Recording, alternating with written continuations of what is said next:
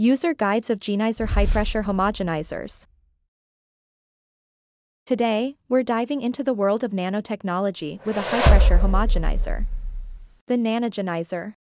It boasts a compact, elegant design. What's really special is its modular design. You don't see that often in the market. The device has two main units. On the left is the control and power unit. It runs on a user-friendly PLC touch system. This is where you control temperature, pressure, and system settings. To the right, we have the processing unit. Now, let's dive into the assembly demo of the core processing unit. This is the heart of the homogenization process. As we load the sample into the injector, the ceramic rod starts to retract. Samples are fed into the high-pressure cylinder. Then the plunger springs into action, pressurizing and accelerating the samples. They pass through a diamond interaction chamber, the key component of the homogenizer.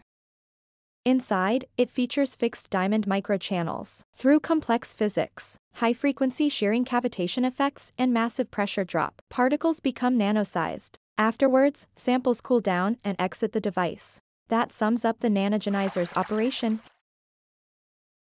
It can provide efficient solutions for fine nanoparticle control in liposomes, polymer nanoparticles, nanoemulsion, cell disruption, and lipid nanoparticle.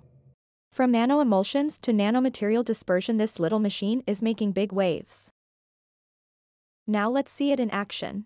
It's as easy as 1, 2, 3.